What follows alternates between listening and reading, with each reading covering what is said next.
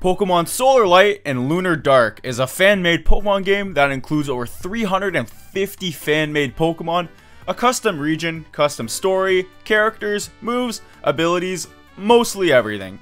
And I played through it, and let me just say, it was one of the best fan-made Pokemon games I've ever played. And as usual, if you want to check out Pokemon Solar Light and Lunar Dark for yourself, I'll leave it down below. So, without further ado, let's go.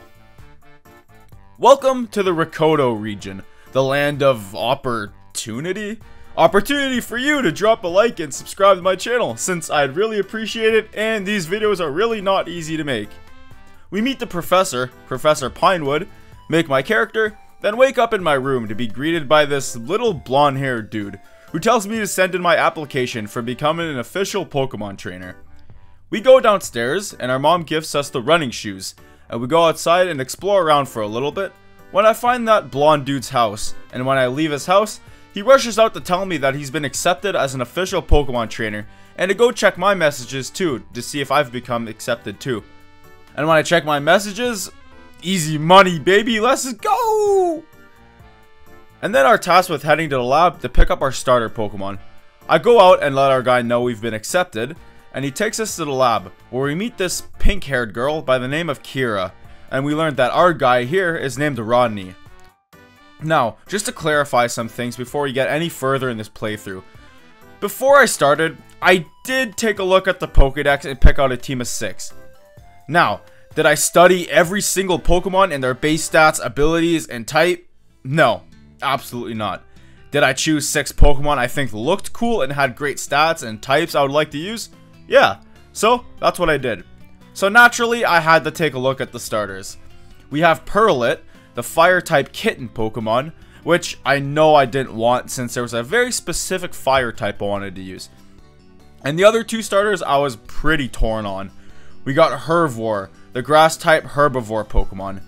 And the one I went with, the water-type salamander Pokemon Salatad. And I named it Havoc.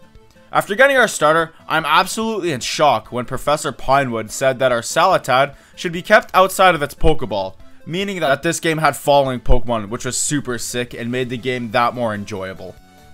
We head out to the lab and are challenged by Rodney, and let me just say, his Hervor is an absolute unit. I did end up beating it, but I'd need to use a potion. Havoc reaching level 6 and learning Bubble, which was pretty nice. After the battle, Professor Pinewood comes out and tells me there's a package we need to go pick up from in Mossy Town. After exploring the route, seeing some new Pokemon like Hamstar, Elicritter, and Budchert, we made it to Mossy Town, where I find this dude outside the Pokemon Center, and he takes me on a tour of the Pokemon Center, which not only looked really nice, but there was a special feature in this game called Quests, where an NPC will have a certain task for you to do, and doing so will get you some extra loot, which was pretty cool. After getting the package, I run back to Sultry Town and give the package to Pinewood, which just ends up being 3 Pokedexes for me, Kira, and Rodney, and 5 Pokeballs. Before being free on our journey, we gotta stop by Rodney's house and give him his Pokedex, and he tells us that the first gym is in Serpentine City, so we set our sights on there next. After saying bye to Mom, we are free to go. On Route 1, I catch a Budcheat and an Elicritter I named Blue and Tails.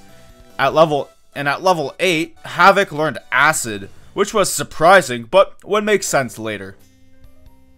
I do a small quest for this guy, which was to give a girl on Route 1 a love letter, since apparently this guy has no balls. So, we did that and we get given a free rare candy, so that was cool. Before progressing onwards, we gotta stop by Kira's house and give her her Pokedex, and she challenges us to a battle right outside of Mossy Forest. And we go out and demolish her with Bubble since she has the fire-type starter. In Mossy Forest, I find, pretty cool, or weird-looking things. Notable here was a Stickit I named Jake, since, I don't know, just fit at the time. The forest wasn't too interesting, so here we are in Serpentine City, a very important place for a number of reasons. Number 1, we have the first gym. Secondly, we have the trainer school, which was pretty uneventful.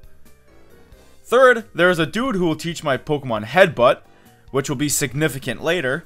And there is a certain someone I was especially excited to find. In front of the gym, we learned that the leader, Donna, the poison type leader, is in the Serpentine Garden, but before going to find her, Rodney challenges us to a battle, who is actually a threat since his herbivore hit like a freight train. But we ended up beating him, and at level 14, Havoc learned Bubble Beam, so that was a nice upgrade from Bubble. And this is where we meet our third rival in the game, I think? This red-haired dude named Rick, who was all talk saying he was going to beat the Elite Four and become the champion, but like, broski, like, come on. After all that yapping, I headed to the Pokemon Center to finally find who I've been looking for this whole time. Password Pat. This guy I was super excited to find, since he gives you some pretty insane rewards for giving him some correct passwords, which are all on the wiki, so yeah, this guy was a gem. I get a few different Pokemon, like Gearafire, I named Meatball, who was shiny by the way.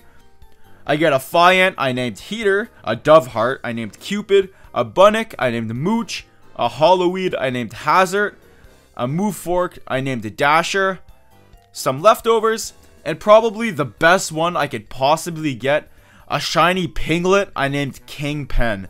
Pinglet's evolution was one of the Pokemon I had planned to use for this playthrough, and getting to use it this early, when normally it's available super late in the game, was absolutely awesome. What was also an insane surprise was that Mooch was holding a lucky egg, so that was awesome.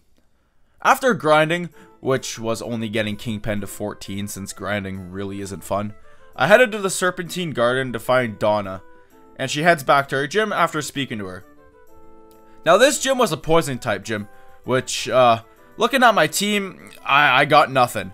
The plan was to use Meatball's workup, which would raise its attack and special attack by 2 stages because of Simple, and try to sweep her. The gym battles in this game only let you bring the same amount of Pokemon as the gym leader to make the fights a bit harder and more fair. So, I bring Kingpen, Meatball, and Havoc, and she leads with a Tadart, and I with Kingpen, which goes for a new move called Leaf Darts, which is basically a grass type triple axle, but weaker, which does a lot, but I go for an Aurora Beam which almost kills it.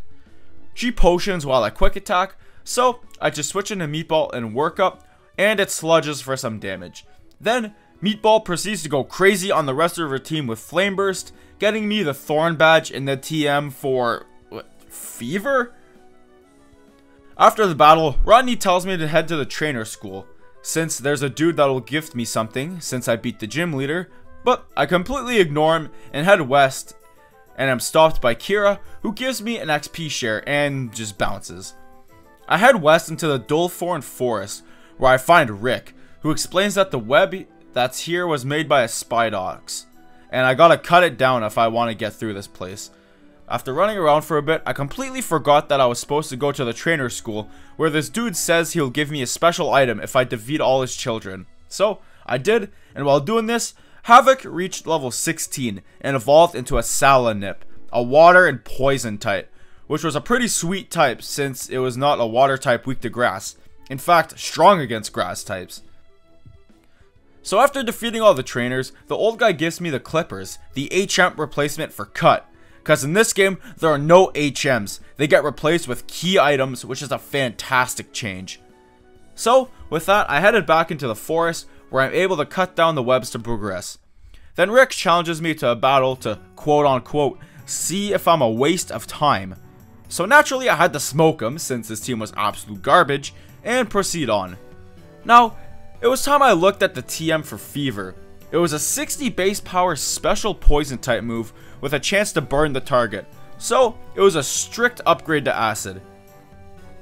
Making my way through the forest, I reached this castle looking place, and some weird looking people who yap about getting some Earth Stone, and they ask me if I'm working for Team Solar. So I answer appropriately, and they challenges me to a battle, and I learned that these people are Team Lunar. So, those were the evil teams in this game we were working with. After putting the 2 grunts out of their misery, Lunar Commander Scarlet challenges us to a battle, who was swept by Kingpen. After making it out of the forest and our way through Route 2, Kira shows up and challenges us to a battle, who Havoc absolutely swept. After making it out through Route 2, we made it to our next destination, Crest Light City.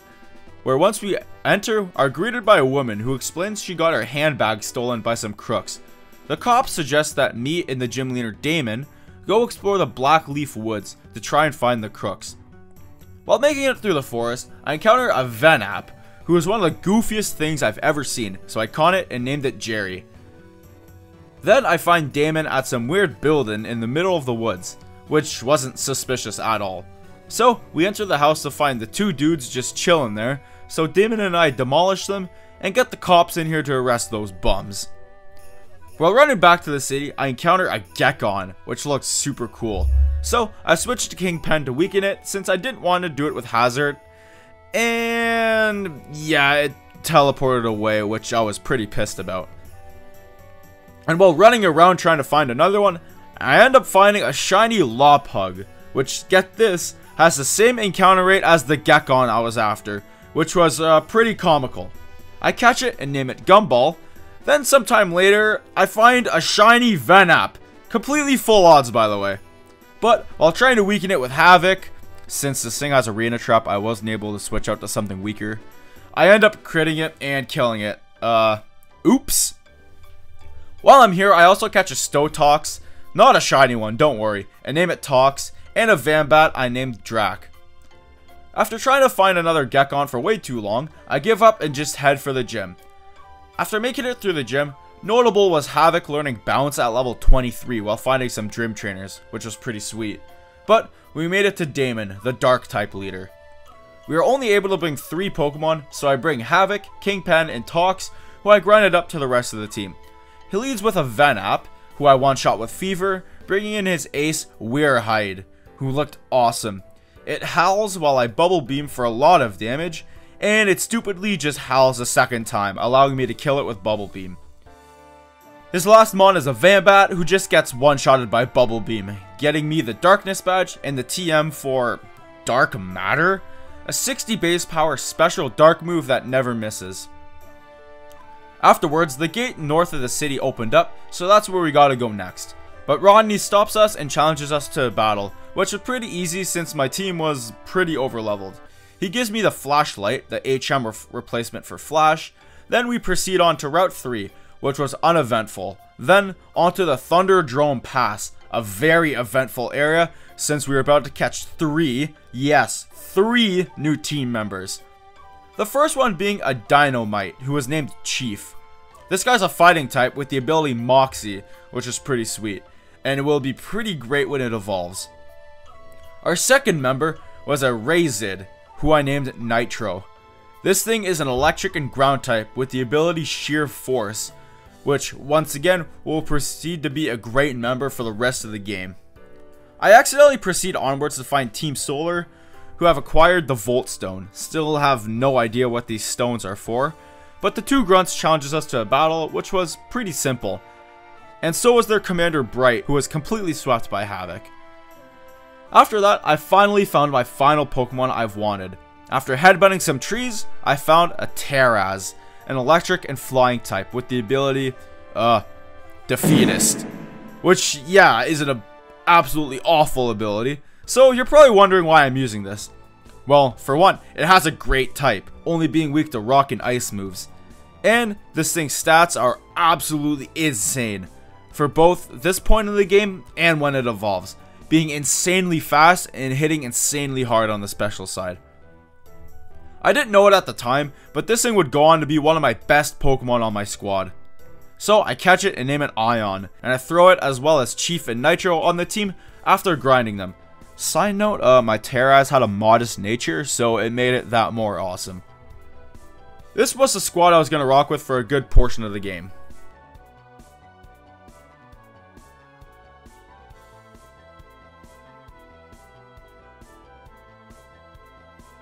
After buying some potions and repels, I headed back through the Thunderdrome Pass, progressing through without too much trouble, until I run into Rick, who challenges me to a battle, who was completely swept by Ion, so that was cool.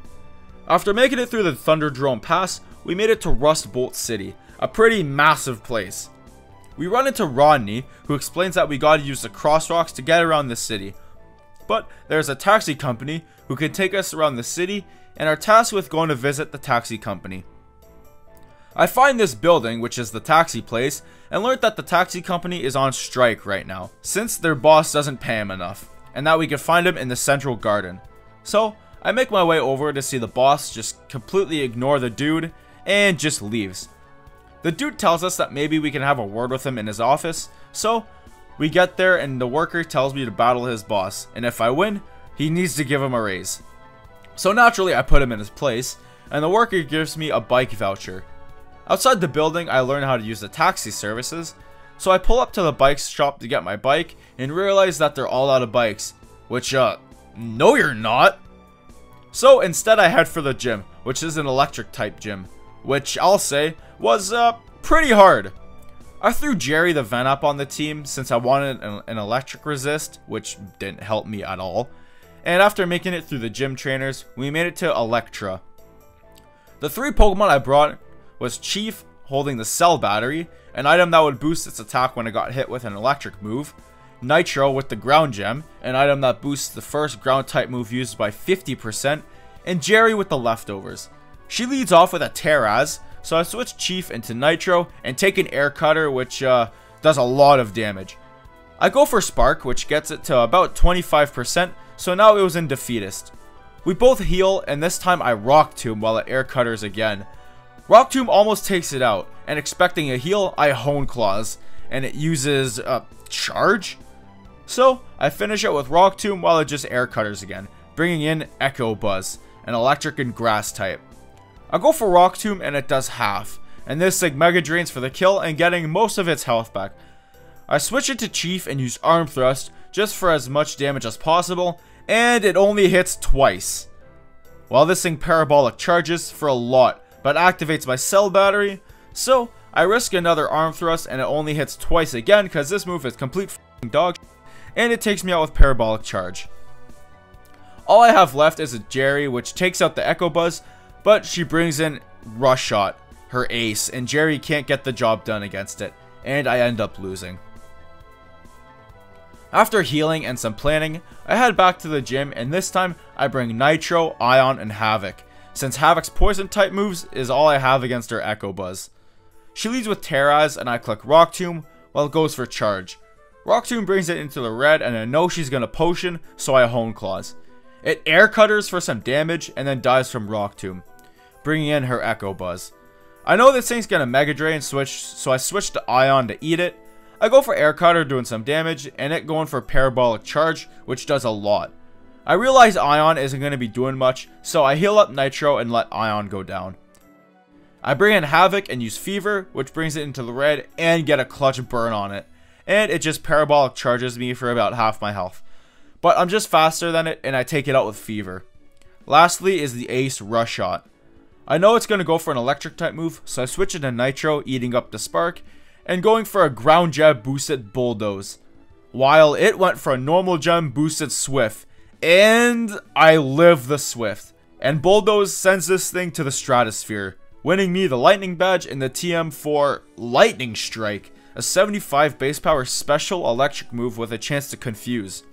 After healing, I head on over to Route 4, which was pretty uneventful, just finding the Hone Claws TM, which I taught the Chief, and at level 25, the Chief finally wanted to learn Submission, a fantastic upgrade since Arm Thrust, since that move is absolute dog. Then making it to the cycling path, and realizing that I had no bike, so I had to run to Rust Bolt to go grab my bike.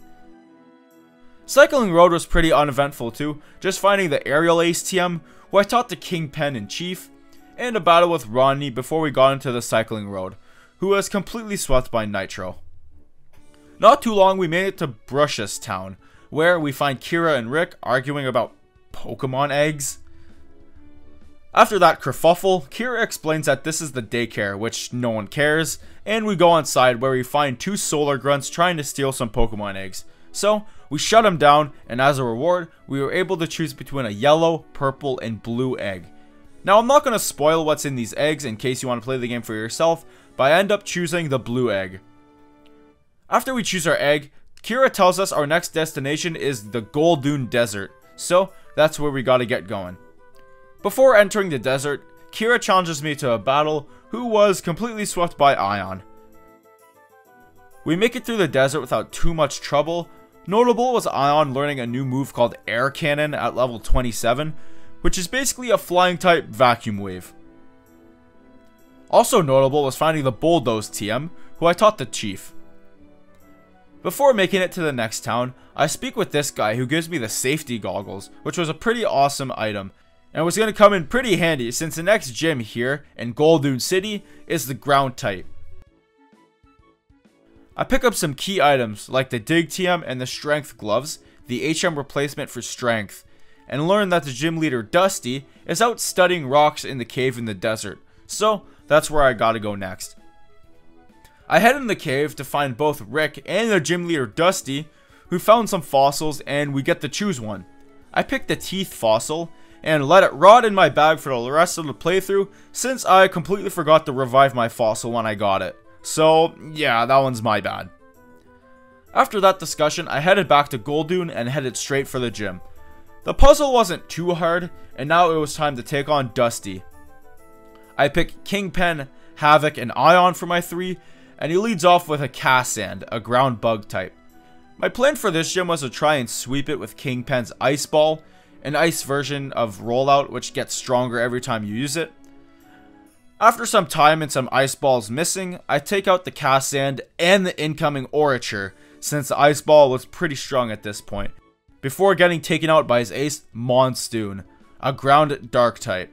I bring in Havoc and click Bubble Beam while it goes for Geosphere, a 65 base power special ground move that ignores the target's immunity to ground type moves, via being a flying type or the ability Levitate. But Havoc lives on 1 HP, literally, and fires back with a Torrent Mystic Water boosted Bubble Beam that does about 75% to it. But Havoc goes down to the Sandstorm, so it's up to Ion. I click Air Cutter and it just barely doesn't kill. But this thing goes for Dark Matter instead of Geosphere, which would have been super effective because of its special effect, and it does about 75% back to me. So I just Air Cannon for the win, getting me the Sand Badge and the TM for Quicksand, which is basically a weaker special version of Sand Tomb.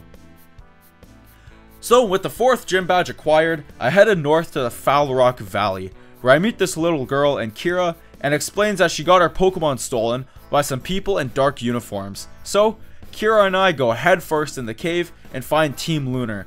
And let me just say, Kira and I were kinda cooking. Her Pix Lily was actually really strong. But we made it to Lunar Commander Marcus, who was actually pretty hard. His Dracubat was pretty difficult to beat since it has a new ability called Bloodthirst. Basically what it does is that it restores 1/8 of its total HP when it uses a biting move. But we beat him, get the stolen Pokeball, and go back to give it to the little girl.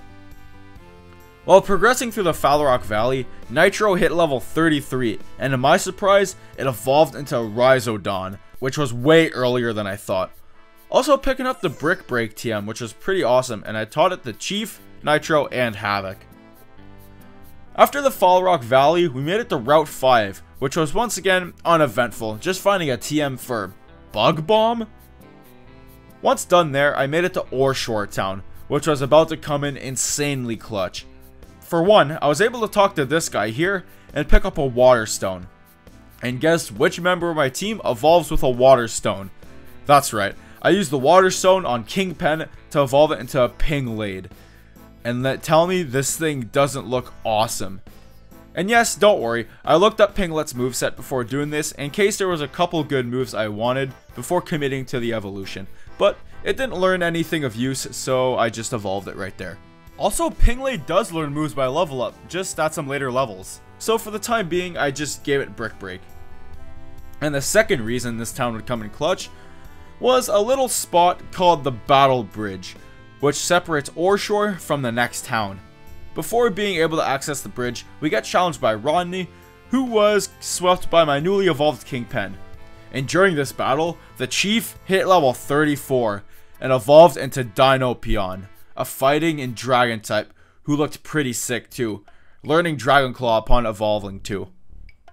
On my trip through the Battle of Bridge, I find the X-Scissor TM, who I taught the Kingpen, and while fighting this trainer, Ion hit level 32. And guess what happens when Ion hit level 32? Yep, you guessed it, it evolved into a Terravolt. an absolute monster with an insane speed and special attack stat. Also, I'm not done here. At level 32, Havoc learned a new move called Aqua Slam, a 70 base power physical water move with a 30% chance to lower the target's speed, which was a big deal since Havoc had a stab water move that could be used with its physical attack, which was a lot higher than its special attack. But guess what? I'm not done here! More towards the end of the bridge, Havoc got to level 36, and can you guess what happens at level 36? Havoc reached its final form and evolved into a Salaslam, meaning my entire team is fully evolved, for now at least. So, for this point in the game, this was the squad I was rolling with. After the battle bridge, we made it to the docking port, which after speaking with this sailor, said that he takes people across the sea over to Waytide City, but he left his keys at his house over in High Point City, so that's where we need to go next. But before we could leave, Rick challenges us to a battle, and with my fully evolved team, he really didn't stand a chance, and was completely swept by Chief and Moxie. After the battle, we were here on Route 6, which I'll just skip over other than Ion learning Volt Switch at level 36. Route 7 was similarly boring, other than a quick battle with Kira, who Ion, yeah, I'll skip over this one. So, here we are at High Point City. While running around High Point for a bit, I learned that the gym leader, Amber, is out at Mount High Point. So, once I get there, I find Amber, and she explains that some weird people in uniforms were seen up the mountain. So, I scale up, fighting some Team Lunar grunts, and finding the flamethrower TM, which was pretty awesome. And sooner than later, we were here at the top, where we find both teams beefing about some core stone. So, Amber comes in to stop them, and she asks us to fight the Solar Commanders, which was actually pretty scary, since they had some pretty threatening mons, like a literal time bomb Pokemon. Anyways, after we take them out, Amber says she'll go back to her gym, so that's our objective for now. While making my way to the gym, Rick stops me and is a cocky bastard as always, and I did some research and realized I missed out on a TM for Roost. So I head back over to Route 7 to pick it up, which I didn't end up using for some reason, which I don't know why I didn't. And while making my way up to the gym, my egg finally hatched into a Finflix, a water and dragon type Pokemon with the ability Storm Drain, which was going to come in super handy against the fire type gym, and I named it Ness. After grinding it up, I head straight for the gym, and get through the puzzle without too much trouble, and now was time to take on Amber, the fire type leader. I bring Chief, Nitro, Havoc, and Kingpen for this gym, which, looking back on it, I don't know why I didn't bring Ness. I seriously don't know why I didn't bring it. Maybe it wasn't as strong as I thought, I don't know. She leads with a Hot Top, a fire and rock type Pokemon, and I lead with the Chief. I Hone Claws while Lava Plumes for some damage, and thankfully doesn't get the burn on me. And I Bulldoze for the kill, getting a Moxie boost, and right away she brings in her ace, Magrizzly, a fire and fighting type Pokemon. I just Bulldoze for maximum damage, which to my surprise, it lives and fires back with a Storm Throw, knocking out the Chief. I bring in Havoc and Aqua Slam while she heals, and I end up taking it out. Her next mon is a Blitzaglow, a fire and electric type with Levitate, which, fun fact, I almost chose this mon for this playthrough, but I decided against it since I already have 2 electric types on the squad. Anyways, I just click Aqua Slam and end up killing it in one shot, bringing in her last mon, Billaze, who just dies to an Aqua Slam, securing me the Blast Badge and the TM for Solar Claw, a 120 base power physical fire move, but needs a turn to charge, similar to Solar Beam. After the battle, I head out of the gym, and I run into Rodney, who tells me he's here for the gym battle and all that, but out of nowhere, Amber runs out and explains how the 2 teams know she has the Core Stone, and will try to come back for it, so she gives it to me. And I find it kind of funny that Rodney just got here and is getting dropped with all these big ass events out of nowhere. Even he was absolutely lost when Amber was explaining it, which was kind of funny. After all that fiasco, I run around the place for a bit since I still need the sailor's keys, and the sailor's daughter gives me them, and this cable car place opened up, which I could get to the docking port a lot quicker. So I talked to the sailor, and he takes me to Route 9, which was very uneventful. So here we are in Waytide City. While running around, I find this dude who actually knows who I am, and after him saying that mom and dad let me go out on my adventure, I put 2 and 2 together that this guy was my older brother named Wade, which was pretty awesome. Then, out of nowhere, Misty shows up, and Wade explains that she was here for the Pokemon fishing contest. She challenges me to a battle, which was a complete pushover, and Misty explains the rules of the fishing contest, which is pretty much the bug catching contest, which no one really cares about. Then she gives me an egg, which I just throw in the box since I'm really not interested in using the Pokemon. And after running around for a bit lost, I go to leave the city when Kira stops me and tells me that Pinewood is in the museum. So I head there at once, and Pinewood explains that Team Solar and Team Lunar have the same goals: to take over the Rikoto region with their respective legendary Pokemon, Solarin and Lunaro. And to do so, they need to have all 5 elemental stones in order to open a portal where the 2 sleep. It actually goes into some pretty intense lore, saying that the 5 stones represents 5 legendary Pokemon that help seal Solarin and Lunaro away in a portal to help end a war between them. Since Pinewood explains that both Pokemon were born in an eclipse, and in a sense are the same Pokemon, Solarin being born from the sun and Lunaro being from the shadow of an eclipse. And that the evil teams are not only after the stones to open the portal, they're after the sun and moon crystals, since those crystals will be able to control the legends. If not, they'll pretty much nuke the whole region. At the end of the conversation, the professor gives me the surfboard, the HM replacement for surf, and our next destination is Ghoul Pool Swamp, east of Route 9. In front of the entrance to the swamp, I find Rodney, who challenges me to a battle who was pretty easy to beat, then gives me a hammer, the HM replacement for Rock Smash, and now are free to head into the swamp. The swamp wasn't too interesting, just finding the Sludge Bomb TM, who I taught to Havoc since it was a great upgrade from Fever. Making my way through the swamp, I run into these buffoons again, and they say that a creepy man appeared out of nowhere, and I'm sitting there like... And they challenge me to a battle because of course they do, getting destroyed, and while fighting them, Nitro hit level 40 and learned Crackle Slam, an incredible new 90 base power physical electric move with a chance to flinch the target. After we beat those 2, Lunar Commander Scarlet shows up and challenges us to a battle who Chief absolutely destroyed, and I go investigate said creepy house, which was nothing interesting, just a Shadow Ball TM and an encounter with a Gaslit who I punt to the moon. Once out of the swamp, we made it to Route 10, which was once again super underwhelming, until I made it to an area called the Rainbow Reef, and here is where I find Misty, along with Team Solar, who looks to be abusing this Pokemon. So, in a double battle with Misty, we crushed them. And after the battle, Ness evolved into Findra, which was a relief since this thing wasn't very strong as a Finflix. After the battle, the Pokemon jumps back into the water and leaves behind a Pokeball, which happened to be a Coral Flower, a held item that boosts both water and rock type moves. After the Rainbow Reef events, we were free to head east until we made it to Coralite Town.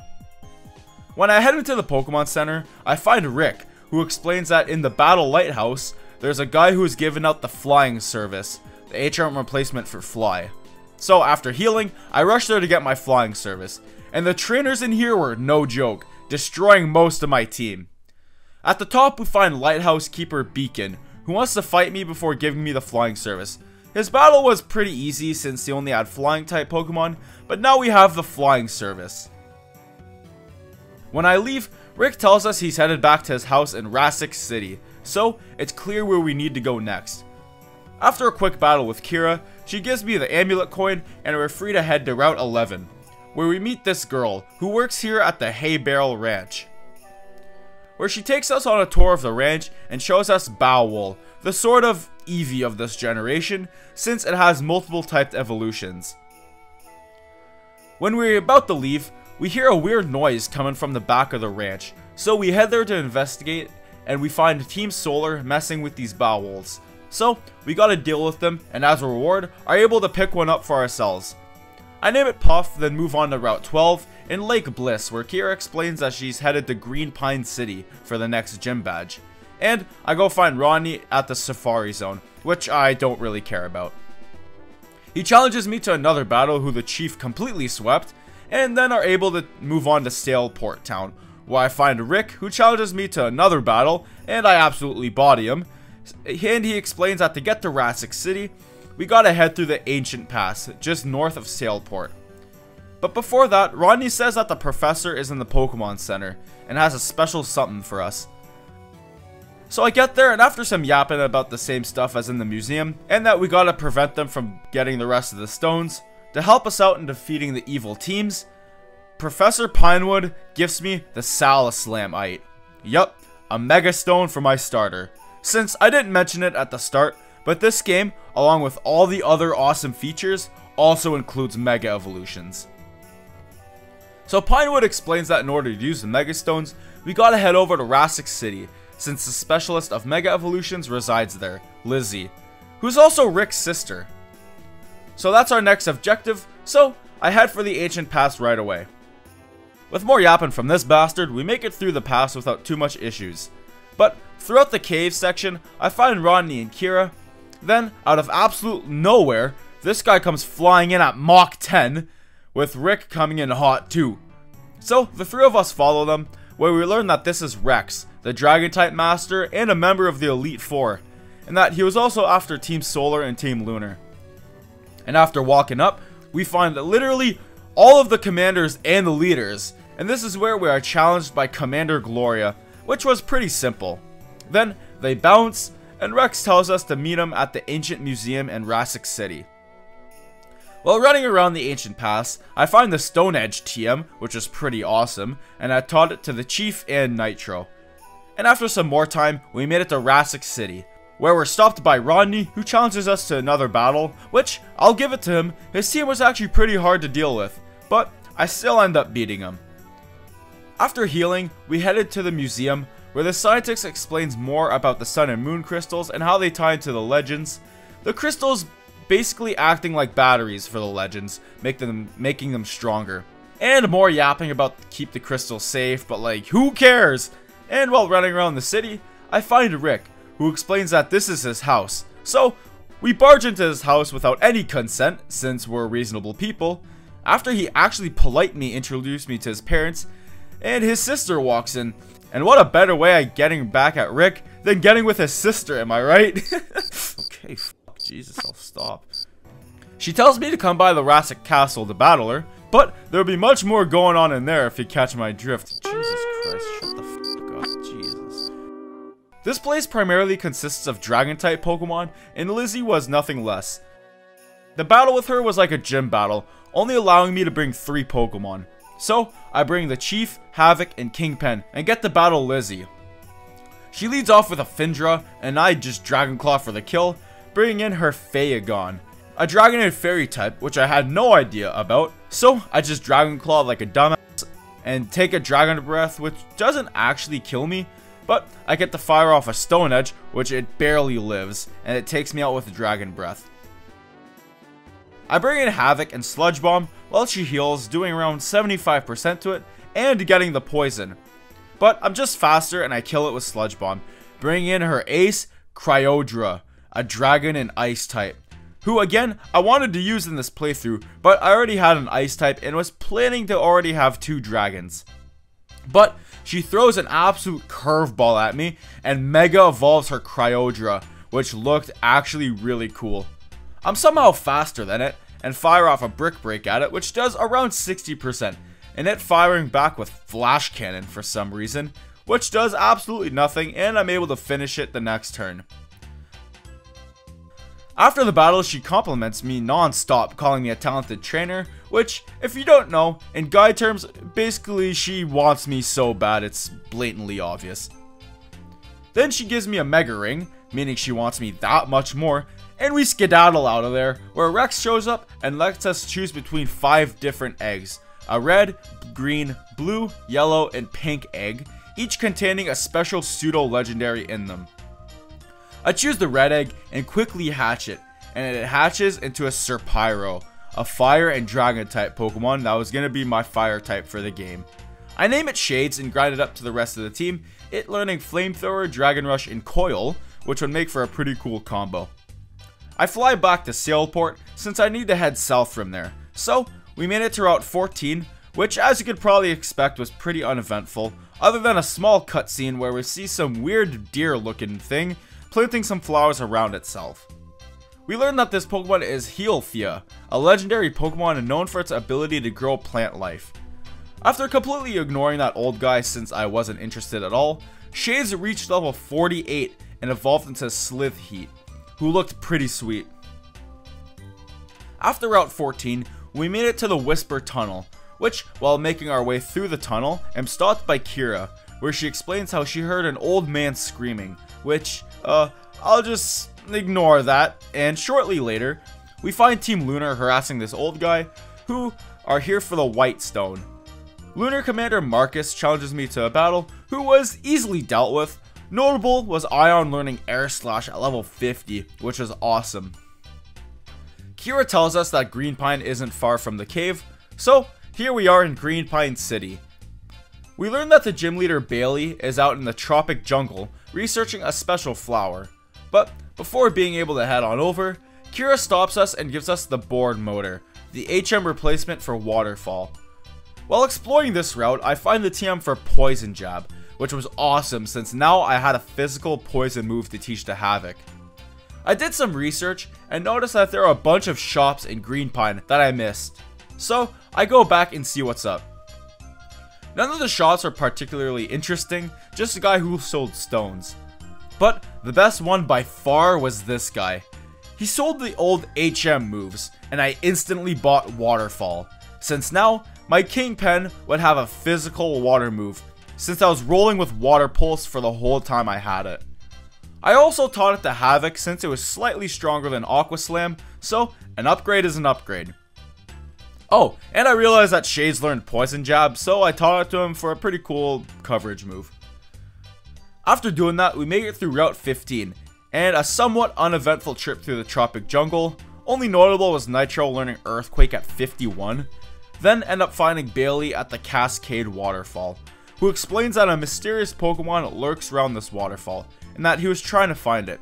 So, he asks us to go up the waterfall and explore what's up there. The mysterious Pokemon that was up there was a Kyodro, the first stage form of Kyodra. Remember Lizzie's pretty sick Mega Pokemon? I catch it and name it Drake, and go up one more waterfall to actually find its Mega Stone, which was sick. So here is where I make a realization.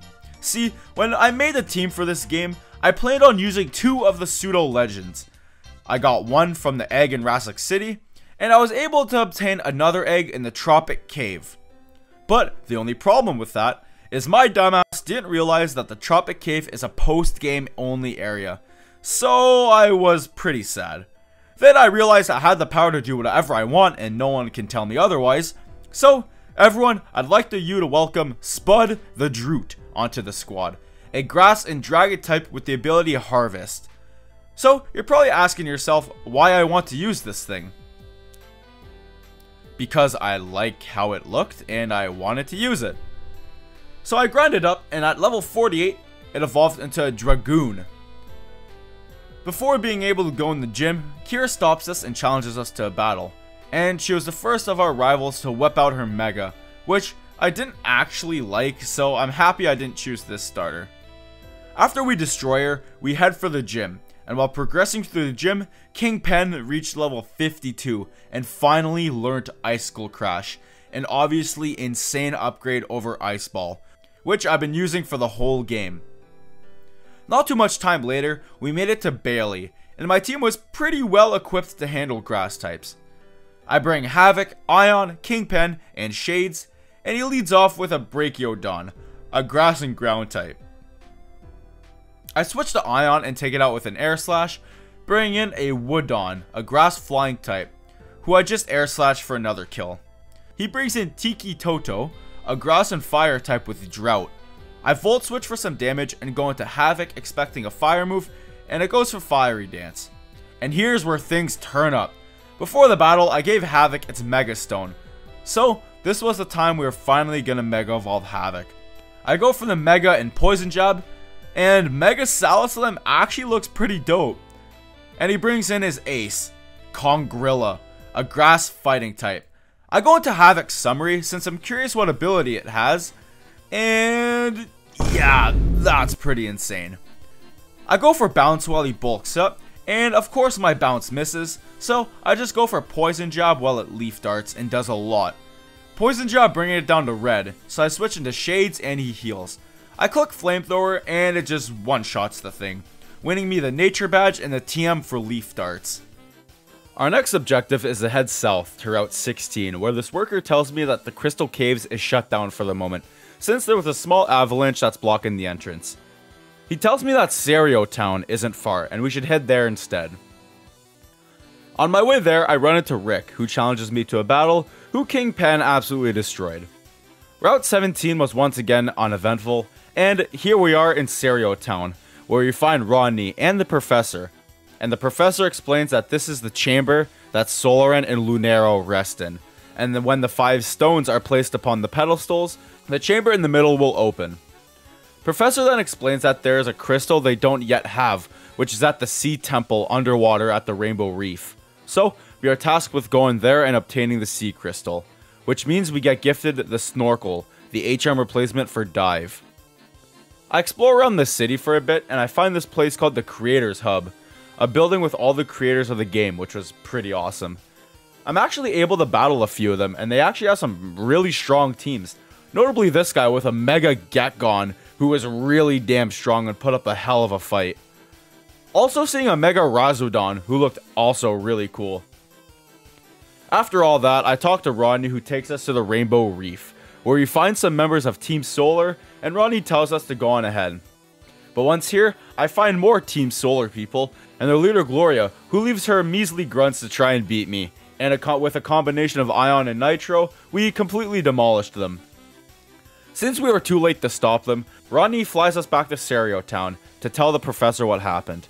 He tasked us with continuing on, since there wasn't too much to do here in Serio Town. So, I head on to the Crystal Caves, which was, again, very uneventful. So, with that, we made it to the Snow Peak Village. I explore around the village, and while speaking to this girl, she gives me the TM for Ice Beam, which was pretty awesome. And I taught it to Havoc, since it would work well as a coverage move, and it would work well with its Mega ability Sheer Force, which would boost the power of Ice Beam. And while heading downward towards the next area, Ronnie stops us and challenges us to a battle, who wasn't too hard. But I did get to see what his Mega looked like, and I really liked it. But obviously Havoc's is better. So, with that over with, I headed down to Route 18, which, say it with me, was uneventful, then ended up in the Frost Hail Forest, which was actually pretty eventful for once. So, a little bit of a story time. Ever since I boxed the Chief for Spud way back in Green Pine City, I've been hurting for a fighting type on my team, and there was one in particular I looked at and really liked. But, unfortunately, it shared the ice type with Kingpen. So, as much as I liked Kingpen, the Piglade, it was time to go. So, everyone, welcome Tonic the Kohler Cub to the squad. And after just one level, Tonic evolved into a Sub-Arrow. Then, immediately used a Cold Stone on it to get me my Polar Pal, an ice fighting type with the ability Ice Body with an absolutely awesome stat spread with super high attack and defense. I know ice fighting is kind of a shit defensive typing, but offensively, this thing's a monster, hitting half of the types for super effective damage. Also, it came with arguably the best new move introduced in this game, Glacier Crash, and 100 base power physical ice move that hits everything on the field. So, imagine an ice type Earthquake. I taught it some other moves like Brick Break and Stone Edge, and a new TM I picked up in the Cascade Waterfall, Razor Blade, a 90 base power steel move with a high crit rate. So, a steel type Leaf Blade or Night Slash, if you will. And after grinding it to the rest of the squad, I headed through the Frost Hail Forest, which was uneventful until I ran into this person, who asked me if I seen a Huck Pup around. She explains that she was playing with it until a blizzard came and split the two apart. so we offer to help her find it. But before doing that, I find the Flash Cannon TM, then find the Huck Pup surrounded by some bats. So we take them all out, then reunite the two together. After the Frosthail Forest, we made it to Subhail City, and when we enter, Kira stops us and challenges us to a battle, who my team somewhat handled to a decent degree. I go heal, then go to the gym where the dude tells me that Alice, the gym leader, is out training because, you know, of course she is. Then go explore around the city for a bit, when I come across this dude freaking out since his son was left on the Subhail ice caps when some wild Pokemon attacked them. He got away, but just left his son there and bounced without him. So I agree to go help this guy, and while making my way through the Subhail ice caps, Shades hit level 64. Which, yeah, nothing happened, but I used a rare candy on it to make it hit level 65. And this is where Shades finally evolved into Blazillic. And just look how sick this thing looks. Definitely one of my top favorite Pokemon in this game. Not too long after, I find myself at the end, and I see the little boy. I take out all the No-Seal and Icicle, and as a reward for being a better dad than this bum, he gives me the Super Rod. I head back to the city to find the gym had opened up, and finish the puzzle without too much trouble to make it to Alice. And she was the same girl I helped in the forest, so that was pretty cool. I led with Tonic and her with a Snow-Rong, an ice ghost type with the ability Snow Warning, which just helped me since Tonic has Ice Body, which was buffed in this game, healing 1/8 of your total HP every turn, rather than 1/16 if Hail was up. It goes for Freeze Dry, which does absolutely nothing, and I go for Razor Blade, bringing it down to the red. See, because if I was smart, I would have given Tonic something like Bulk Up or Swords Dance to set up with, since this gym would have been, you know, easy money. But I'm dumb as a post, so I didn't think of that at all. I take out the Snow-Rong and bring in her Crystal Wing, a bug and ice type which dies immediately to Stone Edge. Next is her own Polar Pow, which was somehow faster than mine even if I had like 5 levels on it, but it goes for some mission which does a lot of damage, but I end up taking it out with a Brick Break. Lastly is her Husk Hold, who sucker punches me for the kill. But I just bring in Shades and melt this thing to a crisp, getting me the Polar Badge in the TM for Frost Claw. The exact same move to Solar Claw, an 120 base power ice move that needs a turn to charge, but it doesn't if there's Hail set up. After we head out, and Rodney tells us that the professor wanted to see everyone back in Serio Town. So Rodney gives us a lift over, and that's a lot of people. We see both Team Solar and Team Lunar, along with the Professor and Kira, who look to be captured by the two teams. Rodney and I pull up, and they explain that they're actually working together to unleash the two legends, since they don't have access to all the stones they need unless they work together. But the only stone that they're missing is the Core Stone, which, guess who got given it? Now they're literally threatening me to give me the stone, or they're gonna get pretty violent. So I had no choice but to walk up to the pillar and put the Core Stone on the pedestal. The two legends get released, and with the power of the Sun and Moon crystals controlled by the leaders, immediately start fighting. But because of their similar strength and capabilities, the battle will have no winner and everyone will lose. All of a sudden, Rex shows up out of nowhere and explains that he has a crystal called the Balance Crystal, which will call a legendary called Celance, who has the power to soothe and calm anything. So Rex summons it, and it doesn't seem to be doing anything because of the crystals the team leaders have. So we gotta use brute force and take on the leaders head to head in order to get the crystals from them.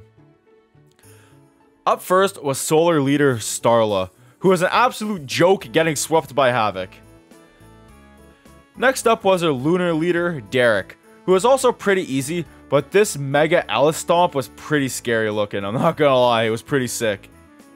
Notable in this fight was Tonic learning Super Power at level 64, which was a pretty great upgrade over Brick Break. After the battle with those two, the two legends calm down and Celance is able to seal them away once again, taking the Sun and Moon crystals with them, so that they'll never be able to be controlled ever again. Then the cops show up and all the grunts and commanders leave, except the two leaders, who stay and paid the price by getting arrested. After all that, we get gifted the Master Ball, and we gotta go to Waytide City and battle my brother for the 8th gym badge. But before going anywhere, I get Spud to level 65 and evolve it into a Frugon, which was once again one of my favorite looking Pokemon in this game. I then fly to Sailport Town to find the Mover Learner, since I could get some pretty awesome moves with the random heart scales I picked up throughout my journey. 2 of which were the signature moves for the 2 pseudo-legendary Pokemon. Draconic Flare for Shades and Draconic Bloom for Spud. These moves are pretty awesome sounding themselves, but they also have a very special gimmick to them. The gimmick being, they're both Dragon type and the secondary Stab type simultaneously, meaning that Draconic Flare is Dragon and Fire type move, and Draconic Bloom is a Grass and Dragon type move. Which, to this day, I'm not too sure how they work with super effective damage, since I swear I would use Draconic Flare on a Grass type and it would do normal damage. But, I don't know, they're powerful moves, and that sounded really cool, so I'm still gonna use them. After that, I go hunting for some TMs like Thunderbolt and Energy Ball, who I taught to Ion, then Earthquake, who I only taught to Tonic for the time being. Before entering the gym, I get challenged by Rodney, who was beaten them pretty easily. And then while leveling my team for the endgame, at level 62, Nitro learned Outrage, which was pretty sick. But now, it was final gym time. I get through the gym puzzle pretty easily, then I'm ready to take on Wade. I bring Ion, Spud, Havoc, Tonic, and Shades for this one, leading with Ion, and him with a Jelly King, a Water Ice type, who Ion destroyed with a Thunderbolt, bringing in Coraltil, a Water and Rock type, who is once again one-shot by Energy Ball, Ion leveling up and actually wanting to learn Hurricane, which I debated for a while, but ended up saying no since I was completely fine with Air Slash. Next was Miraidon, who actually looked really cool. I switched into Spud. I couldn't use a Volt Switch because this thing had Lightning Rod, so yeah. Eating up the incoming Lightning Strike, and I click Draconic Bloom and kill it in one, bringing in his ace, Dude, who, yeah, was pretty uncomfortable to look at. But was dealt with in one shot with Draconic Bloom, bringing in his last mon, Paradiso, a Grass and Water type, who was incredibly easy to take out with Draconic Bloom, winning me my 8th badge, the title badge, and the TM for Ripple Wave, a 50 base power special water move that hits twice. Once out of the gym, I heal my team and go straight for the Victory Isle. But before I'm allowed to go, I'm stopped by Kira, who just wishes me luck and bounces. And after qualifying for the Victory Isle, we were on our way. While making my way through, I get stopped by Rick, who wants to battle, which was a pretty underwhelming battle. After pressing on forwards, we made it to the Rikoto League Village. Once here, I run into Rodney and Kira, who yap about some stuff, and we gotta go meet them in the main building. I stock up on some potions and finalize the moveset for my guys, giving Tonic Bulk Up over Razor Blade and Hammer Arm over Superpower, since I didn't like the drawbacks to Superpower. And giving Shade Scald, since it was a really nice coverage move to have against Rock and Ground types. So now I should probably explain how the Pokemon League works in this game. It's structured in a tournament format, where the winner of the tournament will be able to challenge the Elite Four in Champion. The tournament includes a bunch of random trainers, then me, Kira, Rodney, and Rick. But before we get into it, we gotta do the final team recap. So here is my final team of Pokemon Solar Light and Lunar Dark. First, we got Havoc the Salaslam. My starter since the beginning, and has honestly pulled its weight all game and more, being a fantastic Pokemon. My final moveset was Waterfall and Poison Jab for Stab, which are both powered up by its Mega Evolution's Sheer Force, then Ice Beam and Brick Break for coverage. And as previously mentioned, holding the Salaslamite. Next was Nitro the Rhizodon. This thing was awesome to use, and was super powerful with an incredible type combination, mainly against the fire types that Team Solar had. Its final moveset was Crackle Slam and Earthquake for stab, then Outrage and Stone Edge for coverage, holding the Muscle Band for a small boost of physical moves. Overall, fantastic Pokemon. Next was arguably the most clutch Pokemon on my team, Ion the Terravolt. I was very indecisive when I saw this thing, since its ability really drew me away from it, but I ended up giving a shot, and this thing was an absolute monster, one-shotting pretty much anything in its way. Its final moveset was Thunderbolt, Air Slash, Energy Ball, and Volt Switch, while holding the Wise Glasses to give it a small boost to special moves. I love this moveset, since the grass coverage with Energy Ball is fantastic, hitting the ground and rock types that wall it, then its other moves all being stab, mainly Volt Switch for when it's in defeatist. I could at least get it out of battle while getting some chip damage in. Next up was Tonic the Polar Pow, the most recent addition to the team, and it's been great. My final moveset on it was Bulk Up in case I got the chance to set up, then Earthquake, Hammer Arm, and Glacier Crash for some great attacking moves while holding the leftovers for a bit of recovery. Next are my two pseudo legends who are both absolute units. First, we got Spud the Frugon. This thing I didn't use as much as I wanted to, but it was still amazing when I sent it out. Its final moveset was Draconic Bloom, Earthquake, Stone Edge, and Leech Seed, holding the Citrus Berry, which was great with its Harvest ability. And if Leech Seed is set up, this thing is very hard to remove off the field along with its great natural bulk. And last but not least, the absolute nuke on my team, we got Shades the Blazilic. I used this guy a ton, and I absolutely loved using it. It was not only super strong, but it looked so awesome, and I'm so happy I got to use it on this team. My final moveset for it was Draconic Flare for a strong spammable stab move, Flamethrower for similar reasons, and it's actually super effective against stuff, then Scald and Earthquake for fantastic coverage moves, while holding the Expert Belt to boost its super effective hits. And I can't finish this recap without two honorable mentions who helped a ton throughout this journey. King Pen the Pinglade and Chief the Dinopeon, who were staples on my team for a majority of the game. So, that was it. That's my final team for Pokemon Solar Light and Lunar Dark. Just a couple more obstacles in my path. The first of which being the tournament. We get registered to get introduced to the stage, where this guy explains the rules, and he explains the pools of trainers, since we were divided into pools. We were in Group D, the last one, so while the round's playing out, I need to talk to the people in between. After speaking with Kira, we are called to the stage, and well, she's my first opponent. We only get to bring 3 Pokemon for this, and I bring Ion, Spud, and Shades. Weirdly not bringing Havoc to Mega Evolve. She leads off with her Babliz, so right away I Volt Switch into Shades, who eats a Blizzard, but does nothing because of Multiscale, taking it out with a Flamethrower. Then she brings in her Flareon. She Mega Evolves, but I'm surprisingly faster and one-shot it with Scald.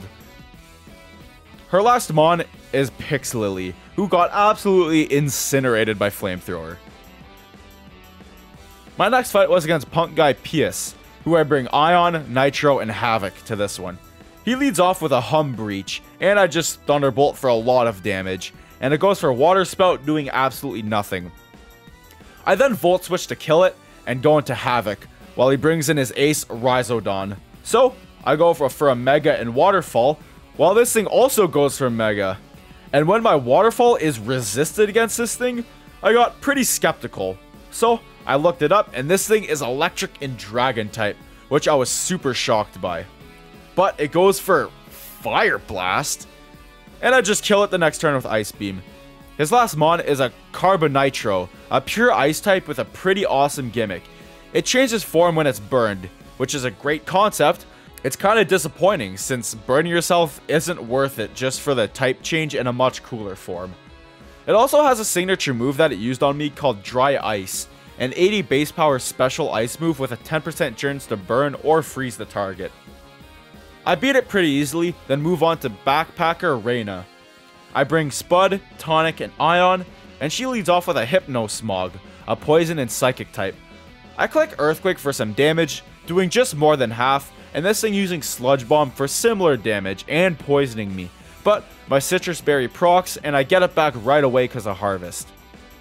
So I just go for the Earthquake and kill it.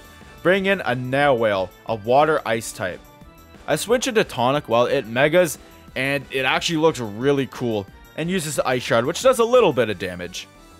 It outspeeds an Aqua Tails for a lot of damage though, but Tonic holds on and one-shots it with Hammer Arm, bringing in her last mon, a Flapinko, a normal flying type who outspeeds me and kills me with Hyper Voice. But Ion comes in and thunderbolts this thing into an oblivion, making me the winner of my pool, and I am into the quarterfinals. So I talk to everyone, then the quarterfinals start. The pairings for the quarterfinals are up, and after speaking to everyone, my match is about to start. And the quarterfinals are 4v4, so I bring Ion, Spud, Shades, and Havoc for this one. And he leads off with a Tundrill, and I with Ion. I'd immediately Volt Switch into Havoc, eating the Icicle Crash, then go for a Mega and use Waterfall for some reason, and not using the 4x effective Brick Break. But it's faster and it hits me with a super effective Drill Run, doing a lot of damage. But I survive and take it out. Coming in next is an Eclipser, who I just demolished with Waterfall, bringing in Swelligant, a water and flying type, which I just click Poison Jab for some damage, intending to sacrifice it, but Havoc is just a monster and lives on 20 HP from Air Slash, and takes out the Swelligant in one shot. Her last Pokemon is a Fivesta, a Poison and Dark type, who takes me out with a Foul Play. I bring in Shades and beat it with a couple of Flamethrowers. I'm now in the semi-finals, and I'm up against Rodney. Winner moves on to the finals. And this time, it's a 5v5 battle. I bring everyone but Nitro, and he leads off with a Lunape, and I with Ion. I risk a Volt Switch into Shades, and this thing Calm Minds, which is a very bad thing, because this thing has the Simple ability, doubling its stat changes. I click Earthquake since it's a physical move, and it picks up the kill on it, which I was super relieved by. He brings in Bulker, and I Draconic Flare for around half his health, and he just knocks off for some reason. I Draconic Flare again for the kill, sending in his Babble. I switch into Ion and eat a Scald, which brings me just under half, meaning I was in Defeatist. So, I just Volt Switch for some damage into Spud, and click Draconic Bloom. And he switches into his Budsaur, and I go back into Ion, while he chatters for some damage, and confuses me. I risk a Thunderbolt, but ended up hitting myself, and it takes me out with a Hyper Voice. I bring in Shades and Draconic Flare for the kill, bringing back in the Babble, and I just go for Draconic Flare, bringing it into the red, and it's scalding me for a fair amount of damage. But I'm just able to take it out the next turn. Lastly is his Mountry, which Mega Evolves, but I Scald trying to burn it, but no luck.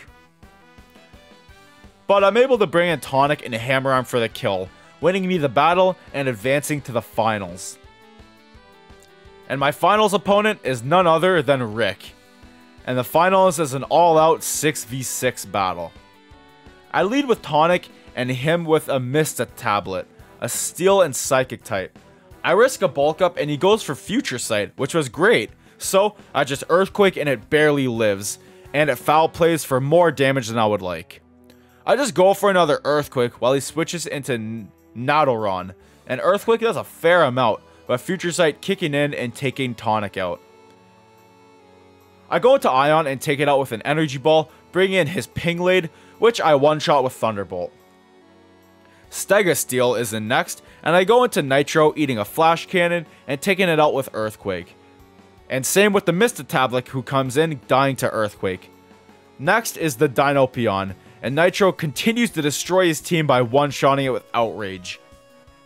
In comes his last mon, Caspring, who misses a high jump kick and gets smoked by Outrage, winning me the tournament and granting me permission to challenge the Elite Four. And all of a sudden, Rick went from a cocky bastard to a nice normal dude in a matter of seconds. And some could call this some W-Riz. And what stood before me were the last 5 battles of this game, the Elite Four and Champion. I go from left to right and start with Rocco, the Rock type member. He leads off with a Leonite, a pure Rock type, and I was Spud, and right away I go for Leech Seed, while he sets up a Sandstorm.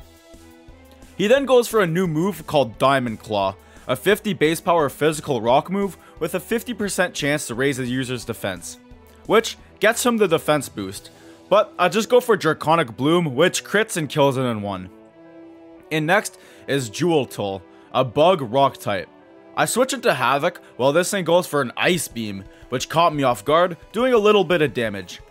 I go for a Mega Boosted Waterfall, and this thing goes for an Electric Gem Boosted Shatter Gem. A pretty awesome attack since it's a 65 base power rock move, but changes its type based on what gem it's holding. In this case, an electric type move since it's holding the electric gem. Havoc holds on though and takes it out in one shot, and same thing with the incoming Volcadon, a fire and rock type. But go down to the Bulldoze since I use Waterfall into its dry skin ability, not doing any damage. I bring in Ion and Energy Ball for the kill, bringing in his Coco Rocco, a grass and rock type. I Volt Switch into Nitro and go for an Earthquake, but it lives in the red and Wood Hammers me for the kill, but it takes himself out because of recoil. His last mon is a Golosis, a rock and fighting type, which just falls to an Energy Ball. 1 out of 4 members done. Next up is Nora, the normal type member, and for this one, I lead with Tonic and her with a Lazeloth.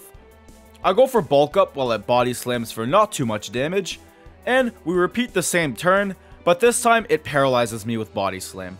I click hammer arm, but it misses, which sucked, eating another body slam for a little bit of damage. The next turn she switches into Moo Strike, a normal and steel type, who gets squashed by hammer arm, bringing in her Bolson, who also gets squashed by hammer arm. Formling is up next, and I live its hyper voice, but I'm fully paralyzed. So I just let Tonic go down the next turn.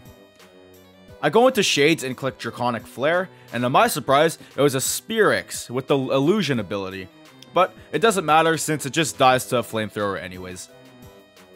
Her next mon is a Sascrush, a normal dark type who dies to a few flamethrowers. Lastly is a Lazeloth, who takes out Shades, but Havoc is able to come in and finish it off. 2 out of 4 members done. The next member I was pretty scared of. Fayette, the fairy type member. Since my only answer to fairy types was Havoc, which was a great answer since it was super powerful, but I felt like it wasn't going to be enough. So for this fight, I taught Shades the TM for Sludge Wave, which I picked up in the Victory Isle and challenged Fayette. I lead off with Havoc right away, and her with a Lopug. I go for a Mega Evolve and Poison Jab, killing it in one shot. Next is a Fellove. It outspeeds me and goes for a Psyshock, which does a lot of damage, but I'm able to Poison Jab for another kill. Her next mon is a Guolo, a Ghost and Fairy type. I switch Havoc into Ion, and this thing goes for a Hypnosis, and after some turns of sleeping, and actually landing a Thunderbolt onto it, I let Ion go down and bring in Shades to take it out. Then, Shades goes absolutely crazy on the rest of her team, taking everything out with Sludge Wave and Flamethrower. So, on to the last member, Rex, the Dragon type member. I lead with Tonic and him with a Hydreigon, Nessa's fully evolved form. I Glacier Crash for just under half, and it uses Thunderbolt and paralyzes me, which really wasn't cool. Then the next turn he crits Dragon Pulse, bringing me into the red, but I'm able to score a kill with Glacier Crash, bringing in his Strikeon, an electric and dragon type, and another one of those pseudo legends. Tonic goes down to a Flash Cannon, so I bring in Nitro and Earthquake this thing into an Oblivion, bringing in Dragonfly, a dragon and bug type. I click Stone Edge while it Razor Blades for absolutely nothing, and one-shot it.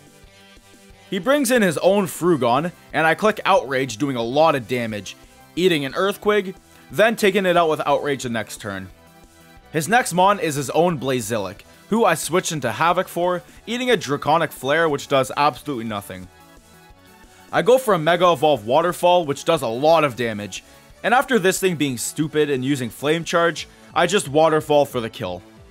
His last mon is an Aerogon, a dragon and flying type, which goes for a new move called Gale Rush, an 80 base power physical flying move with a 30% chance to flinch the target. Havoc lives, but gets flinched, so I just let it go down.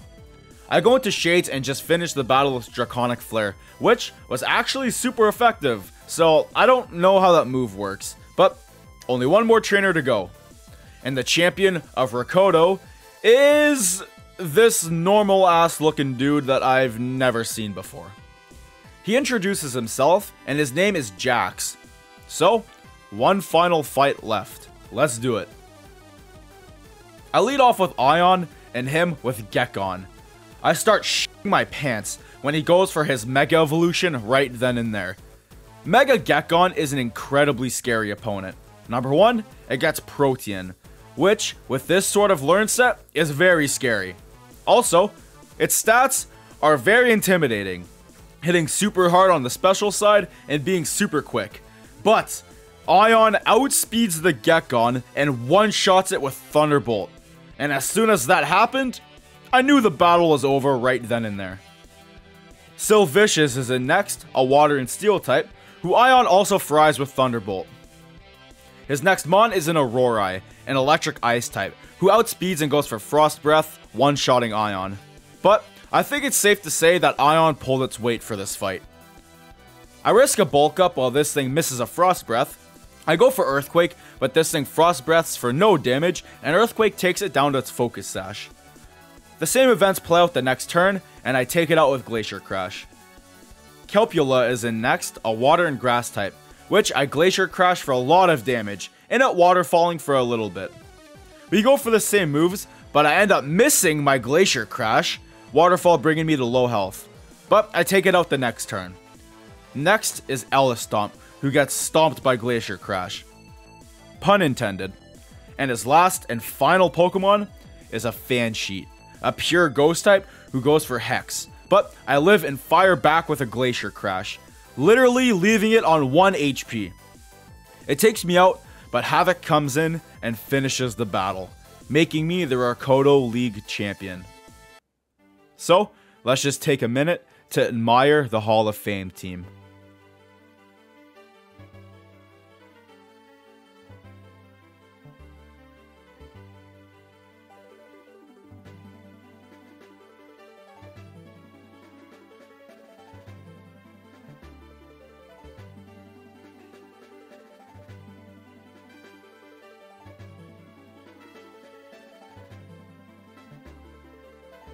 And that's it. That was my full journey through Pokemon Solar Light and Lunar Dark.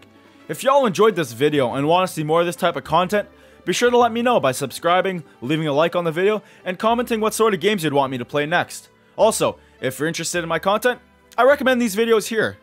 But, thank y'all so much for watching, and I'll catch y'all in the next one Pokemon game at a time.